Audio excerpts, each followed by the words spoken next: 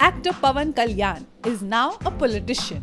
The sweeping speech made by Pawan Kalyan at the launch of his political party, Jana Sena, had his fans cheering for him. The actor in his speech stated that he is ready to merge with any party other than Congress, as he is dissatisfied with the manner in which the party divided Andhra Pradesh into Telangana and Simandram. Pawan Kalyan even took a dig at some of the politicians like Hanumanta Rao, Jairam Ramesh and others. He further said that he is not that one to fear for life and he would choose the nation over his family. All was not well within the mega family, but the new political party launched by actor Pawan Kalyan proves that. The only question that remains today is how is Jana Sena different from Chiranjeevi's Praja Rajyam party?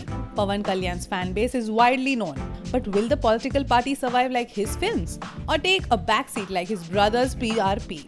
Pawanism has to answer that question.